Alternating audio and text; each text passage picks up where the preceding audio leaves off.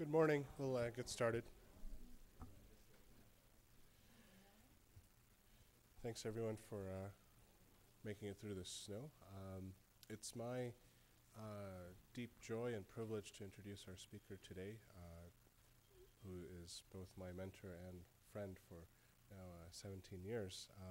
Anthony Adamis is a native of Illinois. He went to college at University of Illinois at Chicago and Urbana, and then medical school at University of Chicago.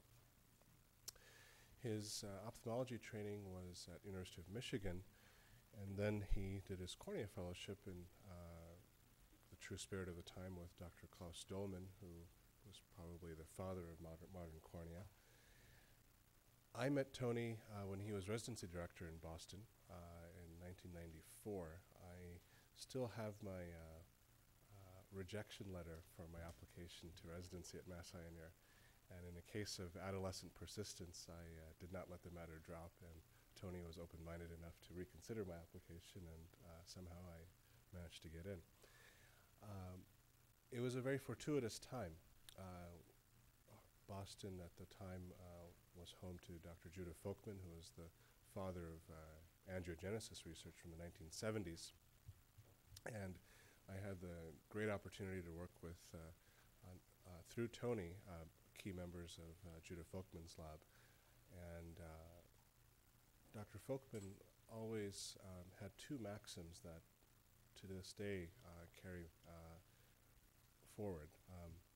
One, that angiogenesis owes a tremendous amount to the cornea, of all things, in which both Tony and I trained. And two, from a research perspective, always wonder, when you look at an interesting finding, if it's true, what does it mean? And Tony has exemplified that in his research. He has asked probing questions with great insight and patience. And without taking too much more time, Tony's great contributions to the field of ophthalmology include revolutionizing a field distant from his cornea training, that is macular degeneration.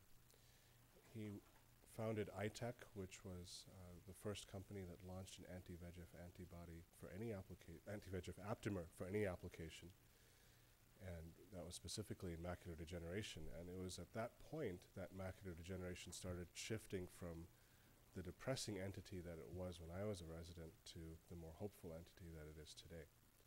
And that was about 8 years ago, right, that iTech was launched. And that paved the way for Avastin and Lucentis in future years, which have then taken AMD management forward. As a clinician scientist, Tony has made huge differences in diabetic retinopathy, corneal dystrophies, macular degeneration, of course. As an entrepreneur, he started iTech, he started Gerini Ophthalmics, and is now Vice President of Ophthalmology at Genetech, the first Vice President of Ophthalmology at Genetech. And with that, I'd like to invite Tony to share what's new in AMD. Thank you very much for coming. Thank you, Bala. And it's a great pleasure to be here. I've always wanted to come to the Moran Eye Center. People told me how spectacular this place was, and I got my first glimpse today. It really is an impressive facility and impressive faculty. I'll tell you one Bala story. So I ran the residency at Mass Eye and Ear, and we had Bala apply. We turned him down. He was persistent. And my former mentor, Judah Folkman, used to say there's a fine line between persistence and obstinance. He didn't cross it, but we said, okay, we'll take a look. The reason why we passed on his application originally was he was 17 years old. He's the youngest medical school graduate ever. He was the youngest ophthalmology applicant ever. So we invited him in against our better instincts. And I didn't tell the other interviewers that day, we had a dozen people come in, which one was a 17-year-old. I just wanted them to guess. At the end of the day, we would guess. And only a minority could figure out it was you. He was so poised, he was so articulate that none of us could figure out that he was the teenager in the room. And he's going on to do great things. So it's a great honor to be here with you again. And I realized just a moment ago I've known you half your life, your adult life. Okay. All right, so I want to talk about neovascular AMD. Greg Hageman tells me we shouldn't call it wet AMD anymore, so I won't. And where we are today, and where can we go in the future to get better outcomes for patients? And first, my disclosures. I work at Genetech, so my paycheck comes from there. Genetech's part of Roche. Roche bought Genetech, so I own shares in Roche. I'm going to discuss studies, phase 3 studies and others that we've done, but we've had IRB approval for those. So VEGF inhibition in AMD started in 2004. 2004 is when Macugen was approved. That was the first one that I had the privilege of taking forward and getting FDA approved. But really the transformational moment came in 2006 when Lucentis was approved. And at the same time, Avastin was being used. So AMD went from a surgical disease where you would treat with a laser or photosensitizing dyes to a pharmacologically treated disease where we started treating with drugs. At the same time, VEGF inhibition began in oncology. So in 2004, Avastin was first approved for colon cancer. So I'm showing you the pivotal results, the phase 3 results here. This is Marina, this is for AMD, and this is for colon cancer. And let's look at colon cancer first. There was a median 4.4 month progression-free survival. So this is how long it took before the tumor started growing again. This wasn't overall survival, which is the holy grail. This is just progression-free survival. But even though it was only 4 months at the time, this was deemed the biggest advance in 30 years in colon cancer because the only other drugs used then were 5-FU and other toxic chemotherapeutics. But the effect wears off. In this Kaplan-Meier graph, you can see at 20 months, almost all of these patients have progressed and unfortunately go on to die. Because this was not first-line therapy, this was actually third-line therapy. Contrast that with macular degeneration. In macular degeneration, we saw an early and maintained increase in visual acuity. These are the 2 treatment arms, the 2 doses that we treated. And this is the last natural history arm you'll ever see for wet AMD, for neovascular AMD. So 10 years ago, this is what we dealt with. Patients would come in. The patients who had classic lesions on angiography would get photodynamic therapy. Everybody else got nothing if it was subfoveal because nobody was lasering back then when the lesion was subfoveal. So this really was a game changer. When the data were announced in the summer of 2005 in Montreal, Jean Dewan, who many of you know, who was president of the American Society of Retinal Specialists, stood up and he said, "This is penicillin. It's not penicillin." But it really did change the way we treat AMD. So compare and contrast here. What's amazing is how durable the response is here. All right, at 24 months, the vision is still maintained. At 24 months, most of the people here are on their way to death. Why is that? Well, the retina, fortunately, is a genetically stable tissue. It is not transformed. We're not treating a cancer that has this evolutionary pressure to mutate around the VEGF blockade. That's my hypothesis, but I think that's the principal reason why in ophthalmology we've gotten lucky with Lucentis and Avastin and Eylea now. All these anti-VEGFs appear to be durable. And so we're very fortunate there. And they seem to work for a relatively broad spectrum of patients. Now, this is a paper that came out in 2011. Shoshana Coleman's in our health outcomes group. She worked with Neil Bressler, Rohit Varma, Paul Lee, a lot of people that you know. Paul just became chairman at University of Michigan, my alma mater. And they took the data from Marina Anchor and they applied that to the incident population with new onset neovascular AMD.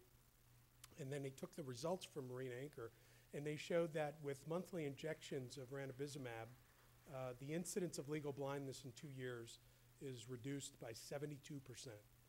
And legal blindness here is in the second eye. So the first eye is already legally blind. These are second eyes with wet AMD. They get the drug and you prevent people from going legally blind. So this is what I mean by it's had a real positive impact, but enough commercial. We're not done. And the results are good, but there's still gigantic gaps for patients where we need to improve outcomes so that they do better. This is from Marina as well, all right, the 2006 paper. 60% of patients who were treated in that trial see 20/50 or worse. So these patients are visually impaired. This is best corrected vision, so they can't read the text on the little handout that you have in front of you as a result of even being treated here with ranibizumab. So we can certainly try to improve on these outcomes, and what I want to talk about the rest of the talk is what strategies can we use going forward. Some of the strategies we're attempting in San Francisco to get better outcomes for patients.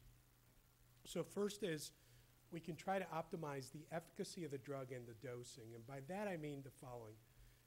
When the data came out of Marina and Anchor and in subsequent large pivotal trials, there was always a little bit of a difference between the 0.5 milligram dose, which is the commercial dose, and the 0.3 milligram dose. And if you look across trials, it was about 2.2 letters. And so the question in our mind was, if we go higher, are we going to get better results? Are we at the top of the dose response curve, or perhaps we can do better with a higher dose? The other thing we learned in trials that came shortly after Marina Anchor, like PEER, where patients were treated with 3 monthly injections, but then they got quarterly injections. And similarly in Sailor is, if you try to space out the injections too far, if you go quarterly, patients will start to gain vision with the monthly injections, but with the quarterly they lose. So is there an optimal dosing paradigm, something between every month and every 3 months, where we can get better results? And so we designed the Harbor trial. This is a large 1,100 patient randomized controlled trial. 4 groups randomized 1 to 1 to 1 to 1 of the commercial dose, and this is what's in the label, 0.5 milligrams monthly, versus an arm where people got 3 loading doses, but now they were treated PRN, something that Phil Rosenfeld with the Pronto trial first tried. So patients would come in monthly, you do an OCT, check their vision. If there's evidence of sign or the disease is reactivating, they get a shot. So you sort of tailor the therapy to the patient's disease. And then we went to a higher dose, 4 times higher than the commercial dose, 2 milligrams monthly, and did the same thing with the PRN, but this time using the 2 milligram dose. And what do we find? So these data just came out around the academy. What we found is all 4 doses and dosing regimens led to rapid increases in visual acuity. Patients start to plateau at 4 months, but the monthly regimens do a little better than the PRN regimens, which are in the dotted lines here. Now, this was a non-inferiority trial, and for the biostatisticians, there was a 4-letter margin of non-inferiority, and technically we did not meet our primary endpoint. So the PRN arms were not non-inferior to the monthly arms. But you could see here the absolute letter differences are in the order of about 1 to 2 letters, so it's pretty close. It's like 80–90% of the way there, but it's not quite what you get with monthly. But if you go with the PRN doses, what was interesting is you need a lot fewer injections, which I'm sure patients appreciate. So you could get away with 6.9 to 7.7 injections versus 11 for the monthly treatment. Now, pharmacodynamically, this was the first trial where we used spectral domain OCT, so you get the super high resolution OCT. All these patients dried out very quickly on OCT, and statistically there was no difference between the treatment arms. They all dried out the same amount, even though the visual acuity results were a little different. And this is now breaking out the 2 PRN groups, the 0.5 milligram and the 2 milligram, by the number of injections that they needed over 12 months. And you see there's a very interesting spread. So the mean and the median number of injections is shown here. For both doses, it's around 7 to 7+. But you have some patients, and not a lot, who got 3 injections, 6% here, and they're done. They don't need any more injections for the rest of the year. Then at the other end of the spectrum, you have patients who needed a shot every month. They got 12 injections. And most of the people are somewhere in the middle, suggesting that we need to think about individualizing therapy more. It shouldn't be perhaps a set it or forget it.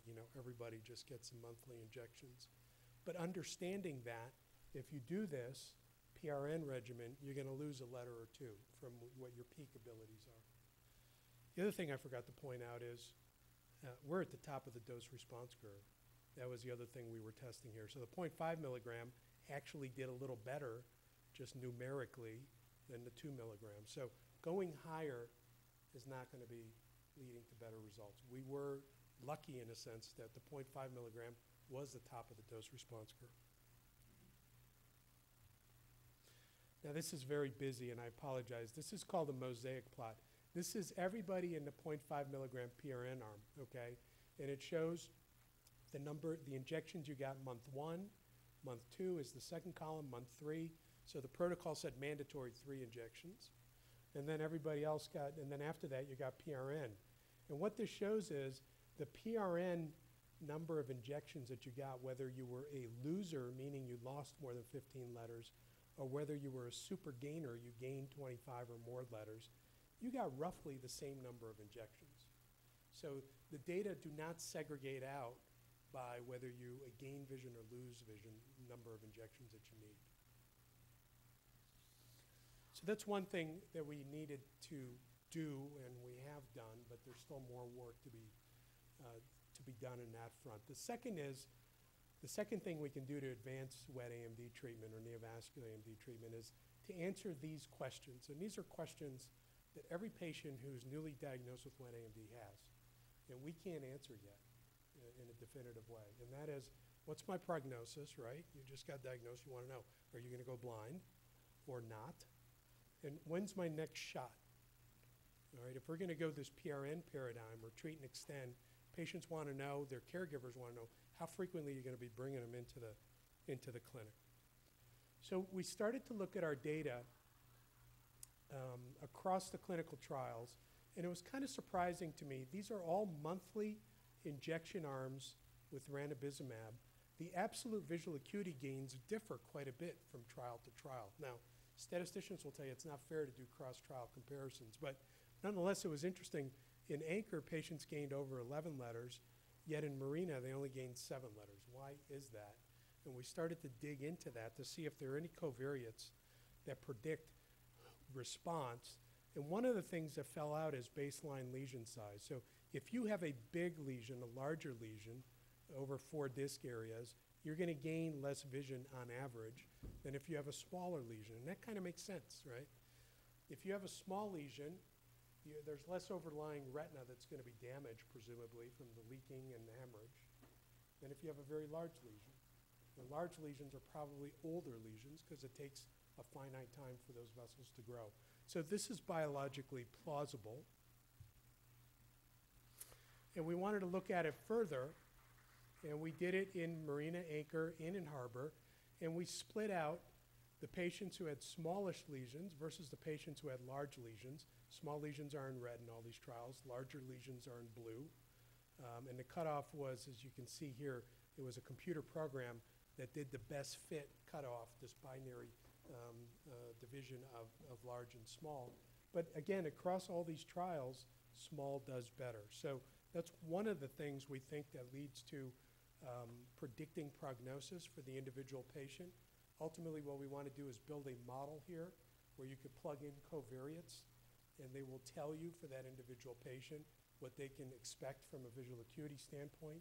And some of the covariates, and these things are in the literature, it doesn't look like polypoidal choroidal neovascularization responds as well to anti-VEGF. So this is something we're looking at and may plug into the model. Feeder vessels, as shown here. Feeder vessels are mature vessels that are arterialized, do not respond well to anti-VEGF treatment. Vitreomacular traction, so if you have a physical force, if you have a physical force pulling inward on the macular region, you're not going to get rid of this edema, and there are papers that show that. And outer segment lengths, now that we have SDOCT, we can measure the outer segment lengths of photoreceptors and see if there's pre-existing dead retina. If there's pre-existing dead or damaged retina, it's very likely not to recover vision.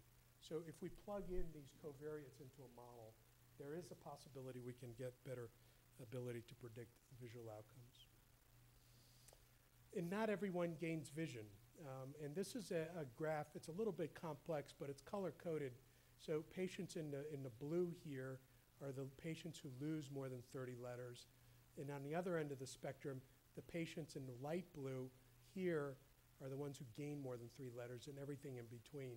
And what you can see here is there is a subset of patients who lose vision even with monthly Lucentis. This is from the Marina trial. Can we identify who these folks are? Another way, and the way we're trying to do that is genetically. So Rob Graham in our clinical group at Genetech have attempted over the last 3 years to identify polymorphisms, or SNPs, single nucleotide polymorphisms, that are associated with treatment outcomes when you give the drug to patients. And the goal here is a more accurate prognosis again, and the technical term is, can we come up with a predictive biomarker? So can we run a blood test, see if the patient have the SNPs, and say, okay, you're going to respond to this drug, or if we're certain they're not going to respond, we're not going to subject that patient to monthly injections unnecessarily. So the trial looked at a number of large trials that we conducted, Anchor, Marina, and Focus. We collected bloods on these people. They went into this Horizon extension study, and this genetic study is called DAWN. So we had 352 patients, and we analyzed their genetic makeup, and in this GWAS analysis, genome-wide association scan, so this is a prioritized scan of SNPs, 6 different SNPs fell out that had very significant p-values, as you can see here. So in this cohort, we identified 6 SNPs. And what was interesting in these SNPs is we created a genetic score. So if you had 1 SNP, 2 SNP, 3 SNPs, 6 SNPs, if you had 6 SNPs, okay, it really predicted that you would gain vision with Lucentis or ranibizumab. If you had 1 or 0 SNPs, it predicted in this back testing that you would lose vision. But genetics can be misleading. And I think any of you who do genetics know that you can get really nice p-values, but it's a function of data mining, right? If you look enough times, things will come out significant. So you have to do something called a validation cohort.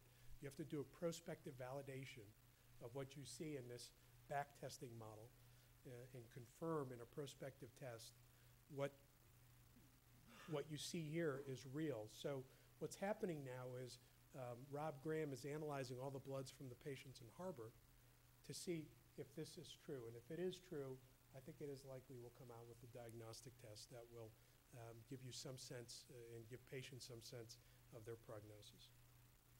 And the other key question is, when's my next treatment? So here's the graph I showed you earlier. And I've characterized these patients into addicts.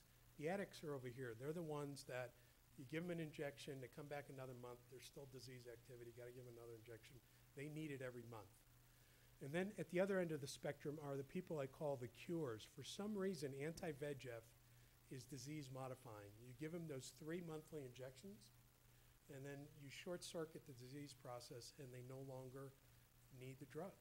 They're dry, their visual acuity is stabilized and improved. I want to look at these cohorts because this is the first PRN trial that we've ever done of level 1. It's level 1 evidence that's large. And look at baseline characteristics, anatomic, functional, demographic. Look at patient comorbidities. Look at their concomitant meds.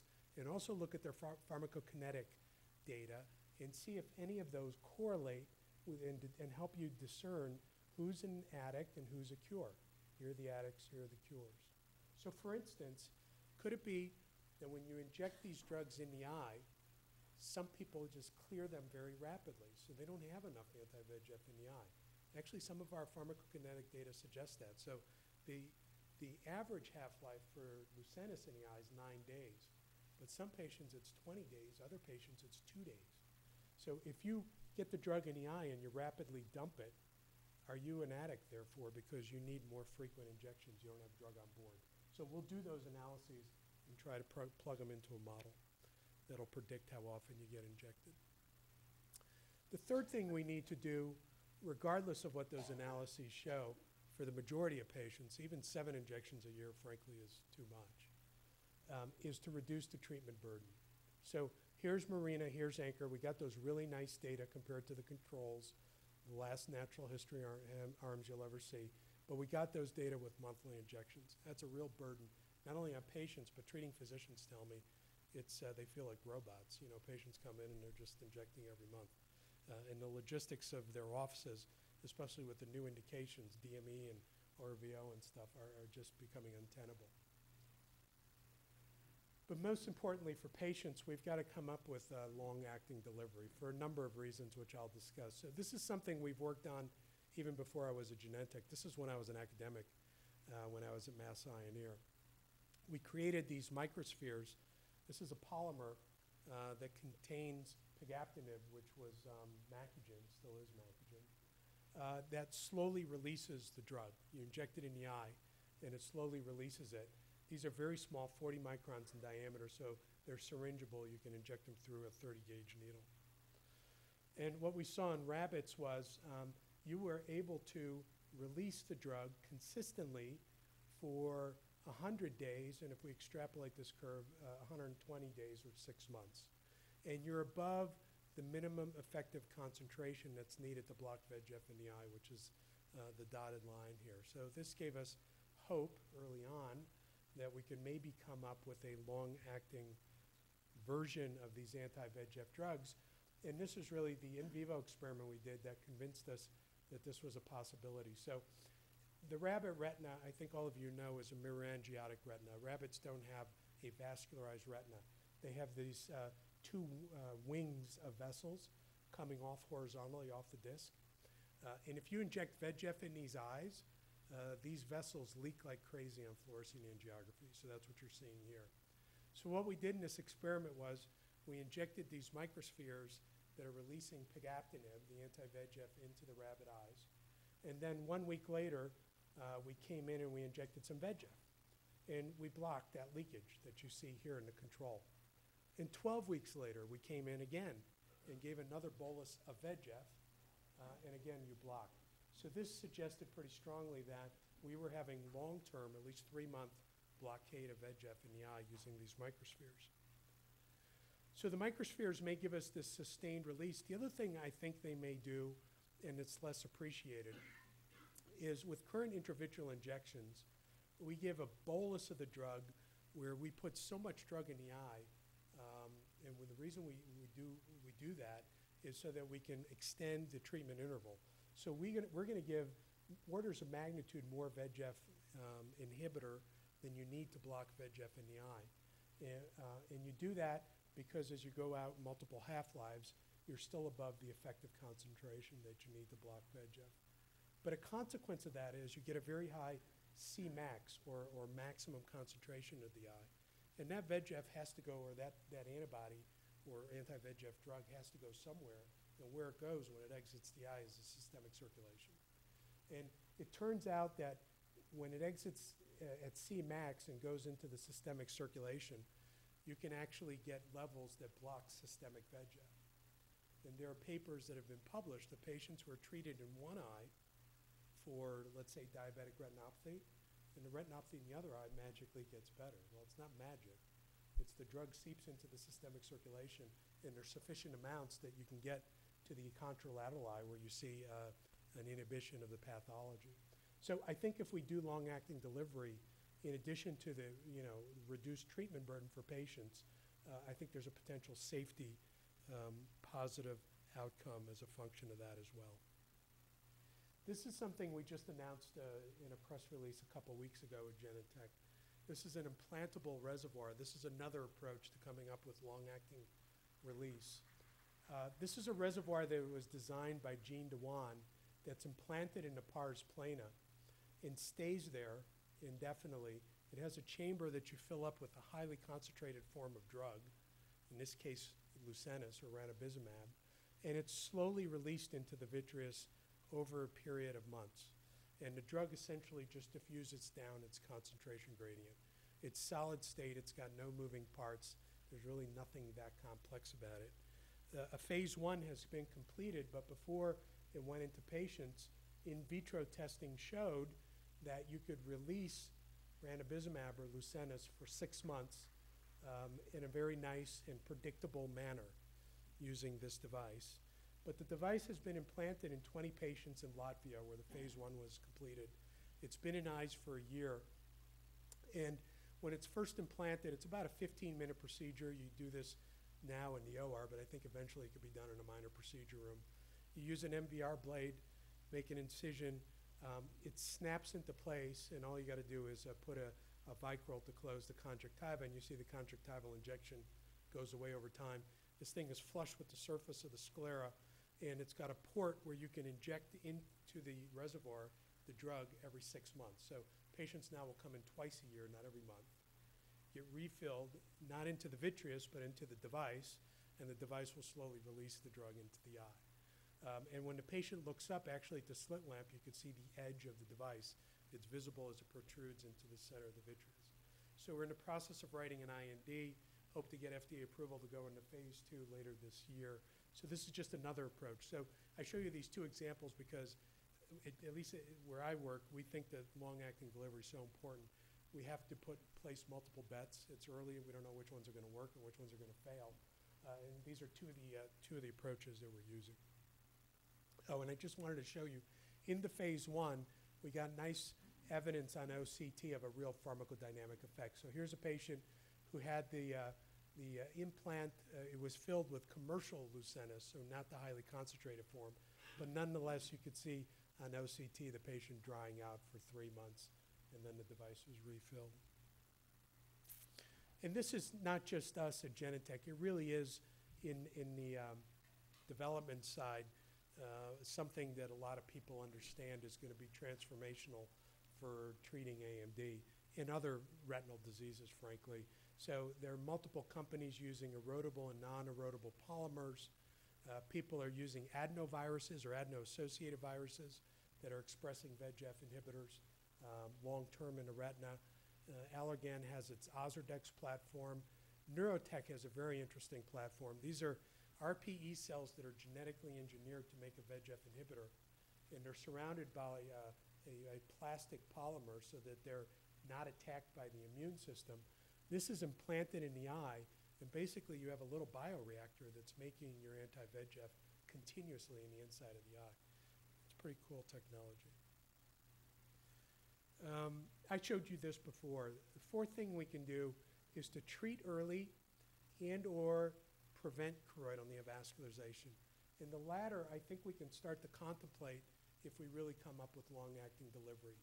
I don't think patients are going to tolerate monthly injections as a prevention strategy. So before a patient converts to neovascular AMD, they typically see 20/20, 20/25. I don't think they're going to come in and accept the risk of endophthalmitis and the rest for monthly injections. However, if you have a device that delivers just twice a year, I think that's a possibility. And maybe we could treat patients who are high risk, and I'll talk about that for a moment.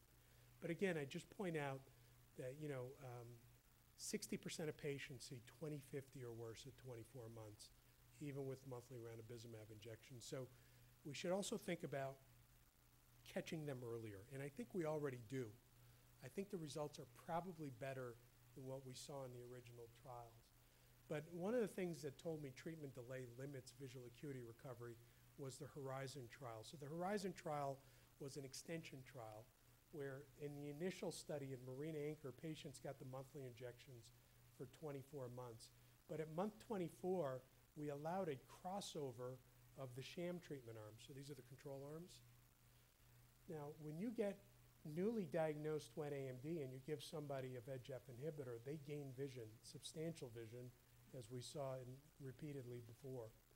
But if you've had a newly diagnosed wet AMD, but you were randomized to the control arm, and you waited 24 months to get your first shot of an anti-VEGF, you don't gain any vision hardly at all, right? So delay means while we're waiting those 24 months, it strongly suggests the retina's dying.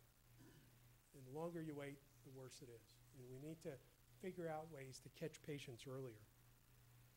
And I think, this is a hypothetical curve I drew on the plane, I really think that if we are able to catch patients when those first vessels are poking through Bruch's membrane and start them on therapy at that point in time, I think there's a real chance we're going to recover all vision.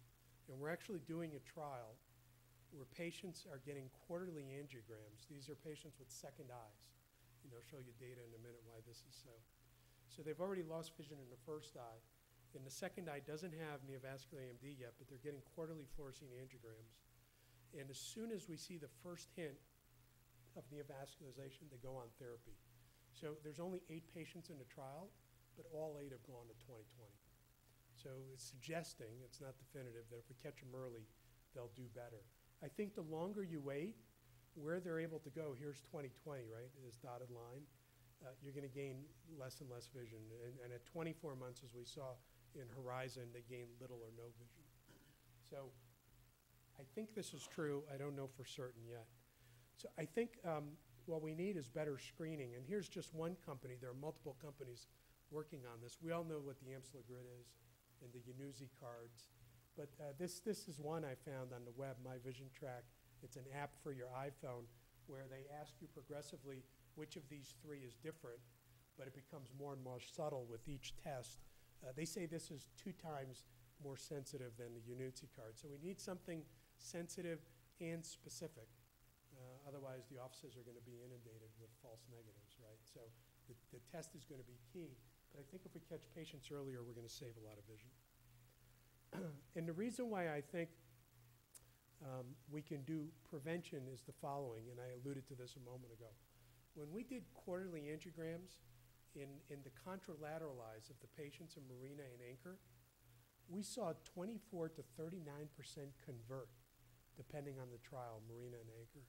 So you can get up to 39% of patients convert in 2 years to neovascular AMD. That's a much higher rate than AREDS. AREDS was just using color photographs. But if you do an angiogram, it's much more sensitive. I don't know how sensitive it'll be with OCT. It may be even more sensitive. So it could be that in patients with their first eye involved with neovascular AMD, and now you're looking at the second eye, the one you definitely don't want them to lose vision in, we may be able to prophylax this group. I think if we do a prevention study, it'll be in this group of second eyes because of the relatively high conversion rate, assuming we can get long-acting delivery to work. And the reason why I think prevention will work, the other reason is we did experiments, Joan Miller and I, this is back in the late 90s, we published them in '02, where we gave ranibizumab to monkeys at day 0. So I think all of you know, in the monkey model, you laser the macula, and when you laser, these laser spots over time, over 2 weeks, develop choroidal neovascularization. So what we did here is we started treating at day 0. The day they got lasered, they started getting injections of ranibizumab, and we completely prevented neovascularization compared to the controls. This is mislabeled. This is the ranibizumab-treated arm, and these are the controls. So this suggests that if you treat with an anti-VEGF, you can prevent CNV, is what this monkey study seems to indicate. The 5th thing that's being tested right now in phase 2 is regressing the choroidal neovascularization. So anti-VEGF drugs are not good at regressing the vessels that are already there. They're very good at preventing further growth. And again, these are data from the New England Journal paper, the Marina trial. So this is the mean disc areas on fluorescein angiography of the choroidal neovascularization in the sham arm, the 0.3 arm, and the 0.5 milligram arm. And you see at 12 months, in the sham arm, the vessels grow, and ranibizumab was very good at preventing further growth. You see here that it's absolutely flat. It stops new vessel growth dead in its tracks. What it doesn't do is it doesn't regress the vessels, okay? The vessels are still there at 12 and at 24 months. And this is just another way to show it. Change in baseline CNV, very little. A little bit of regression, but not a lot. So the anti-VEGFs don't regress well. So when we were in the lab back in the late 90s, we wanted to come up with an eye model where we could test drugs and see if they could regress vessels. All the eye models that we were working with, whether it's the laser CNV model or the oxygen-induced retinopathy model, vessels grow and then they naturally go away in those models. So they don't replicate human disease. You don't have persistent neovascularization. So here, finally, I'm going to talk about cornea a little bit. What we did in these eyes is we destroyed all the limbal stem cells of the cornea. And this was with dilute alkali, with dilute sodium hydroxide. This is basically an animal model of alkali injury to the ocular surface. You destroy the corneal stem cells, and what happens is, just like in patients who've had an alkali injury, you get a conjunctivalization of the ocular surface, and the vessels grow, and they meet in the middle of the cornea at 2 weeks, and they persist. They stay there forever. Now, when we published this, we went out to 4 weeks, but we took these animals out to 6 months and later, and the vessels are there forever. So now we had a model of persistent vessels, so we could see if we could regress them. And the first experiment we did was to do the injury, have the vessels grow, and start treating with an anti-VEGF at day 10, at day 20, and at day 30. And what you see is the amount that we're able to regress at day 10 is pretty good. It's on the order of 70%. But by day 20, the vessels undergo a maturational event where you can no longer regress effectively. It's about 20% here. And at day 30, none of the vessels hardly regress. But we were able to get adequate levels of the anti-VEGF drug to the cornea. That's what this graph shows here. So proving the point that the longer the vessels are there, the more resistant they become to anti-VEGF. So the idea we had was the following. A new capillary is made of 2 types of cells. There's the endothelial cells, which line the capillary, and then very quickly, almost simultaneously as the endothelial cells are growing and sprouting a new capillary, they're enveloped by pericytes. And these pericytes are the other cellular element. So there's just 2 types of cells that make up new capillaries. And the thinking was the following. Anti-VEGFs work on endothelial cells. They don't touch pericytes. We need a drug that will do the same thing that anti-VEGFs do to endothelial cells to pericytes. And if we could do that, then the pericytes would go away.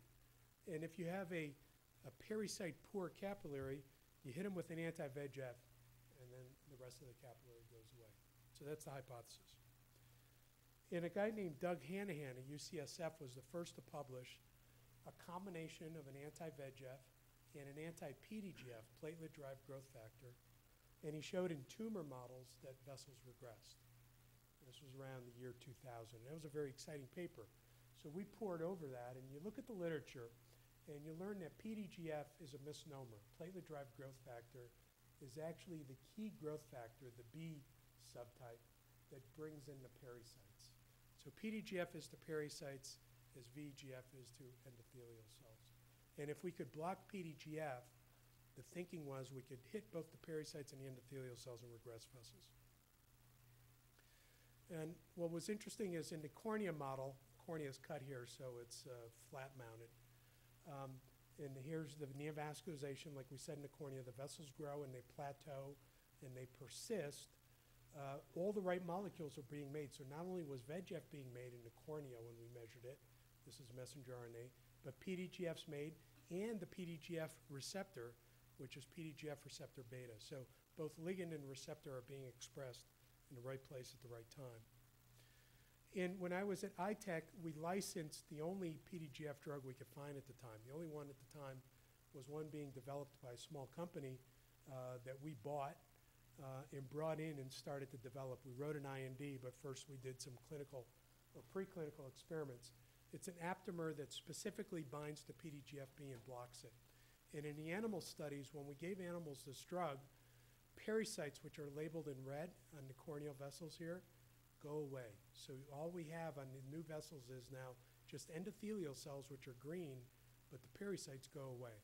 So sort of proving the point that PDGFB is the right target. It is addressing the pericytes. And when we gave an anti-VEGF drug monotherapy in this model of corneal neovascularization, the vessels do not go away. They don't grow any further, but they don't go away. But when we gave the combination of anti-PDGF and anti-VEGF, they go away, but they leave the normal limbal vessels, which was kind of interesting. One of the things we were always concerned about is, all right, if you give this combo, are we going to be regressing normal vessels too? Unfortunately, we didn't see that. And what was interesting is when we stained those limbal vessels, the PDGF aptamer was stripping the pericytes, they're now labeled in this yellow-orange, was stripping the pericytes from the abnormal vessels growing in the cornea, but was leaving the pericytes in the limbus. And I don't know why that is, but it was a fortunate occurrence because those vessels do not go away. And in fact, we were able to regress vessels with the combination. So we wrote the IND. We're ready, getting our plans ready to start the phase 1, and then iTech was sold. We sold the company, and as happens in the business world, I lost control of that program. So OSI Pharmaceuticals bought iTech, our company, and they put the program on a shelf until Sam Patel, a retina specialist and one of my co-founders at iTech, bought this aptamer and started a company called Ophthalmology. And he's taking this forward. So he did a phase 1, and now he's doing a phase 2 trial. But in the phase 1 trial, they gave ranibizumab with this anti-PDGF aptamer in patients. And here's a patient at baseline, a fluorescein angiography. This is 100% classic lesion. You could see its margins of the choroidal neovascularization.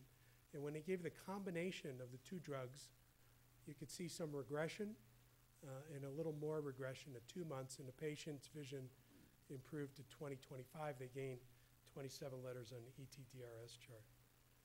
Here's another patient with a small lesion, goes away with the combination. The patient goes to 20/25. Now, this is an open label phase 1, okay? And I tell all my students and everybody who works for me at Genetech, beware phase 1 data. Phase 1 data are open label, unmasked, and there's a huge placebo effect in AMD. Patients can will themselves to look around their scotomas. They learn how to read that ETDRS chart. They get better every time, and they're going to gain 5 to 10 letters with the placebo, okay? So when people come in and they're shopping their new drug to us, and I see curves like this of, percent of subjects who gain 15 letters, always take it with a grain of salt. Barbara's smiling because she knows it's true. But this is objective data. This is fluorescein angiographic data, and this was a little more convincing to me. 100% of the CNV lesions regressed. They treated 21 patients, and 86% of the lesion size on average went away. So all that remained was 14% of the original CNV. So that's pretty impressive. This means you're seeing a pharmacodynamic effect. The drug is doing something. I don't know that it's going to lead to a better visual outcomes, but it's doing something. So this is being tested in a phase 2, a large, well-powered phase 2. This one is randomized, masked, 450 patients, and the phase 2 results will come out of Ophthalmology in May. But there's still a key question here, and that is, okay, if we're able to pharmacologically regress these vessels, does that mean patients are going to gain vision? Doesn't necessarily mean they're going to gain vision. It may be there's already a lot of pre-existing injury, and the vessels go away, and they're not going to see any better. But it stands to reason that the CNV shown here in this cartoon here is underneath the RPE, but if it's a lot of CNV, classic CNV is between the RPE and the photoreceptors, and we know how the visual cycle works, right? It's a very good cooperation between photoreceptors and RPE to cycle cis and trans retinol. If you can restore that anatomy, it stands to reason that some patients will see better. But we'll see when the trial data come out. So that's still out there.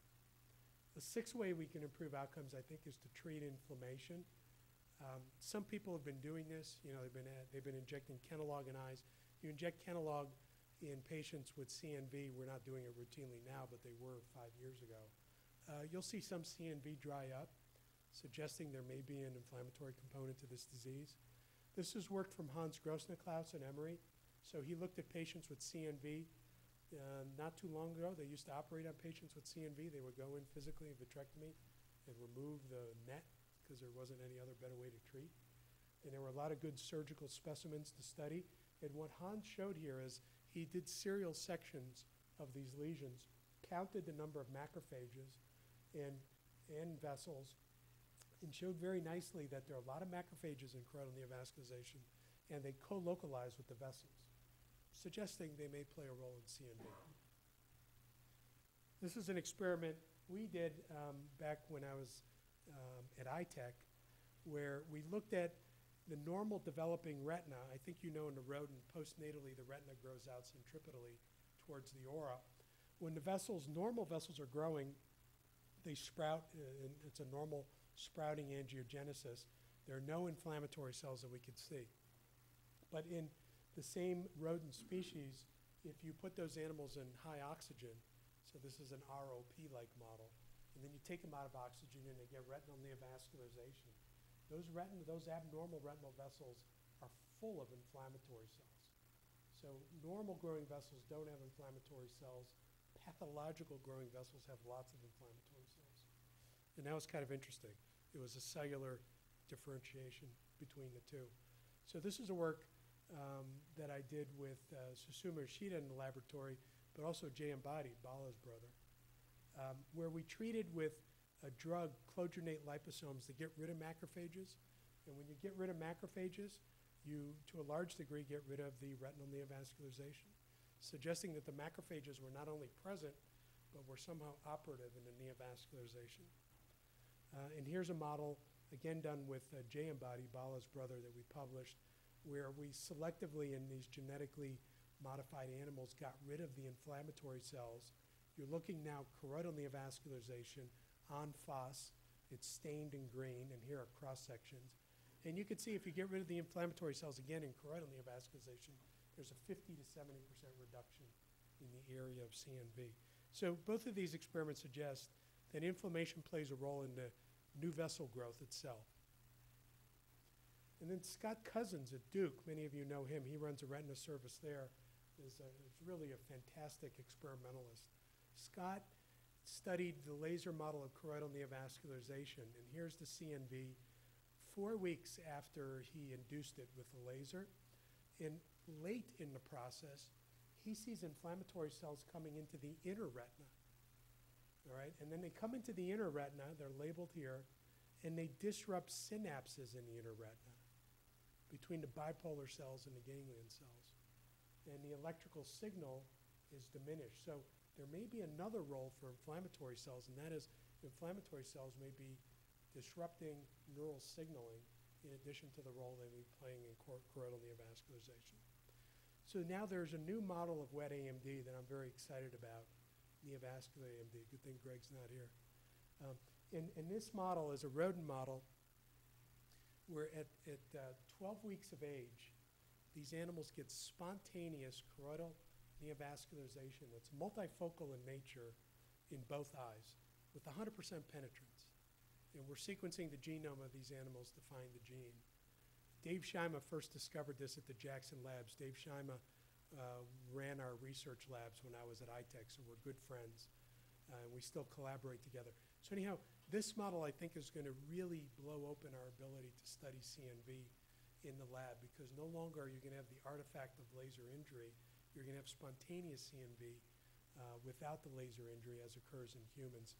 But what's interesting is Dave is stained for inflammatory cells, and just as the vessels are poking through Brooks' membrane, they're surrounded by these dendritic-like inflammatory cells, which actually come in right before the vessels break through the membrane. So arguing that inflammatory cells play a role very early in CNV. So this is a really unexplored area that we're looking at much more deeply back in San Francisco. And here's the last bit we can do, and that's protect the neural retina. Now, this is not AMD. This is retinal vein occlusion. And back in the early 90s, when Joan Miller and I were using the laser model of retinal vein occlusion, and what Joan did here is modify Hay-Ray's model. She used a dye yellow laser to laser shut all the veins coming off the disc in the monkey. And when you do this, it mimics a human CRVO. Retina is ischemic. These animals go on to get neovascular glaucoma, iris neovascularization. When we looked at the retina 3 weeks later, it was really interesting to see, not all that surprising, a lot of dead retina, right? So ischemic retina dies over time, clearly. But most of the inner and outer cellular elements are gone. Now, we were doing this experiment originally, this was early in the 90s, when we were figuring out what VEGF was doing in the eye.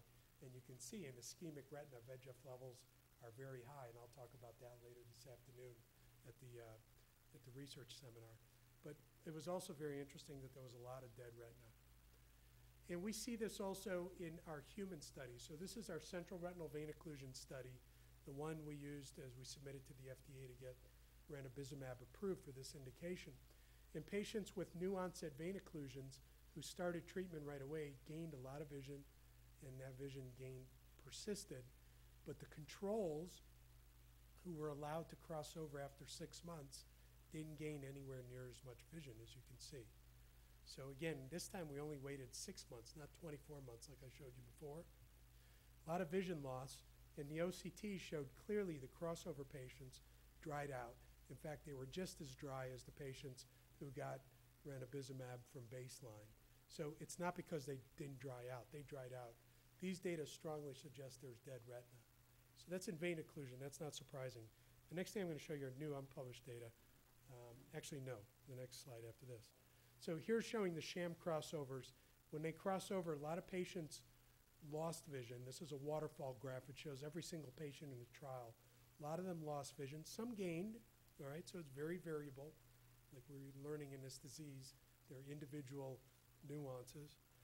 But you could see the patients who were treated at month 0 did much better. There were fewer losers and more gainers. But here's the AMD data. So this is Harbor, and our biostatisticians just put this together for me last week. So Harbor was the first large phase 3 type trial where we used SD-OCT, and we can very accurately measure retinal thickness. Now on SD-OCT, central foveal thickness, normal central foveal thickness is about 225 microns. Okay, so this is dead center in the macula.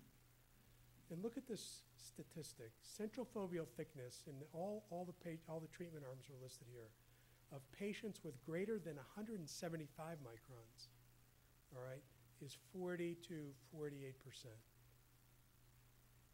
That means more than half the patients have retinas that are less than 175 microns. They have a central foveal thickness that's much less than normal, arguing there's a lot of dead retina. And I think a lot of this dead retina existed at baseline when these patients were enrolled. Because remember the clinical trial results? They go up and then they stay at a plateau. If retina's dying during the treatment interval, you would expect the curve to go down, but it's not. I think a lot of these patients are being enrolled with a lot of dead retina. So again, it's to sort of, I think, further highlight the point that we need to get better with prevention and early diagnosis. I think we're gonna have to pick up these patients earlier if we're gonna save vision and get better outcomes. So just to summarize what we talked about, it was a lot of things, and these are all things we're working on.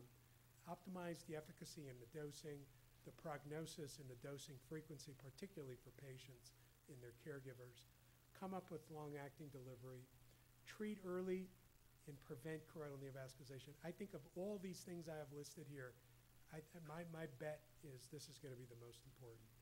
Regressing choroidal neovascularization, we're going to get good data in a couple months whether that works. Treating inflammation and protect the neural retina. And again, I think we're going to protect it mostly by treating early. So I want to thank your attention, but before I end, I just want to acknowledge the people. There's a bunch of really talented people that I work with, and they're the ones who did the work, and I want to acknowledge them. Jill is a retina specialist, Phil's a glaucoma specialist. Jason came out of residency at Stanford, and Roman also out of Stanford.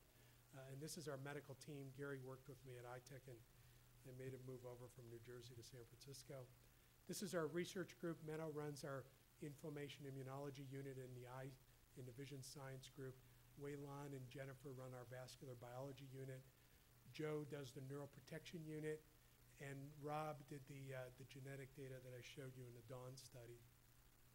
And then last but not least is our people toiling with the biostatistics piece in these clinical trials. And I certainly overutilize them, but I thank them. So thank you for your attention. It's really great to be here, and I'm happy to take any questions.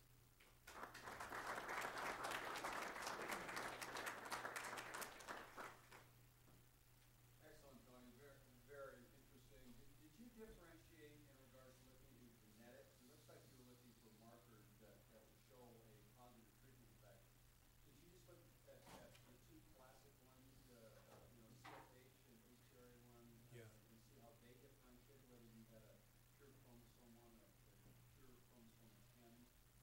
How did they differentiate in regards to this? So in addition to the GWAS, there was the targeted analysis of the known SNPs. And Rob was looking only at treatment response. Right. And so when he looked at those known SNPs as a function of treatment response, they didn't fall out as being significant. Now, I think where they're clearly, Once the effect kicks in and you have, for both of those, once you start getting abnormal vascularization, so it's equally effective for yeah. this guy. And where we've gotten really lucky, unlike other diseases, is how this seems to be effective for a broad swath of the population. I don't think that's going to be the case going forward in dry AMD, for instance, where you're going to have, I think, in the future, according to Greg's work, patients segregated as to whether they have chromosome 1 or 10 disease and are going to be treated with different therapeutics. Yeah. In light of your pharmacokinetic models, were you surprised in the Hunger study that you didn't see that you had to use the same number of injections within the PRN with 1 milligram or 2 milligram and 25 to predict it? No, we weren't surprised. So they designed the trial in '06, actually, with the FDA right after we were approved. And then they constructed, after the trial was underway, a pharmacokinetic model. So we did it backwards. The pharmacokinetic model said going up 4x on the dose shouldn't increase the PRN, or shouldn't have much of an effect on the PRN.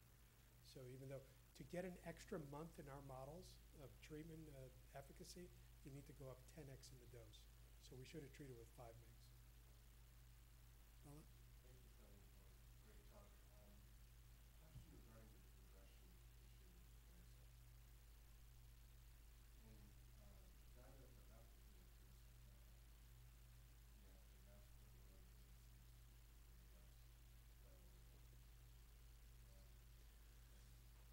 So in our hands, and I think I'll show data when I give the diabetic talk, we were able to regress. What's interesting is because they're pericyte poor vessels in diabetes, an anti-VEGF alone in that disease does regress. But what's interesting is the endothelial cells go away, but the basement membrane is still there. And when you stop the anti-VEGF, the vessels come immediately back, and they're exactly the same architecture they were before because they grow along that basement membrane. So in our hands, at least, we've seen regression. And we also saw it in RISE and RIDE, the pivotal phase 3s in DME. We saw regression there as well. I don't know why Avastin isn't regressing. I'm not sure. Barb? Awesome talk. The whole inflammatory cascade and elements are very interesting. And I was just wondering, with inhibiting VEGF, we can alter inflammatory markers and be anti-inflammatory. What about with PDGF? How that come up and who inhibits PDGF? Does that inhibit some of the inflammatory? No. PDGF doesn't seem to have much of a role. VEGF, though, is a monocyte chemoattractant, but I'm not sure that it's the only chemoattractant for inflammatory cells. I suspect other things are coming up, and people have seen in the case of diabetic retinopathy, IL-1, IL-6, TNF. Same thing in AMD, they're seeing TNF come up. So there are other pro-inflammatory cytokines that VEGF inhibitors are not getting at. Good, well, thank you.